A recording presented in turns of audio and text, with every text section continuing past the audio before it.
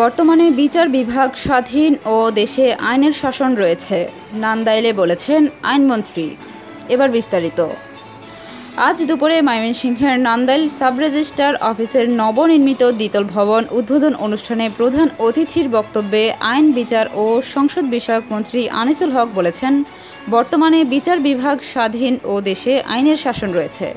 কেউ অপরাধ করলে বিচার হবে, এটাই হচ্ছে আইনের শাসন। কিন্তু বিএনপির আমলে দেশে আইনের কোনো শাসন ছিল না, এ সময় বিচার বিভাগ স্বাধীন ছিল না। আইনমন্ত্রী বলেন, দেশের সকল সাব রেজিস্ট্রার অফিসগুলোকে পর্যায়ক্রমে আধুনিক ও যুগোপযোগী করে গড়ে তোলা হবে। এতে নিবন্ধন কাজে গতিশীলতা ও সেবার মান আরও বাড়বে। আনিসুল হক বলেন, 15 আগস্ট জাতির জনক বঙ্গবন্ধু শেখ মুজিবুর রহমান ও তার পরিবারের সদস্যদের নির্মমভাবে হত্যা করার পর জিয়াউর রহমান আইন করেছিলেন যাতে হত্যাকারীদের বিচার না হয়, বরং বিচার না করে হত্যাকারীদের পুনর্বাসন ও বিদেশি দূতাবাসে চাকরির ব্যবস্থা করেছিলেন।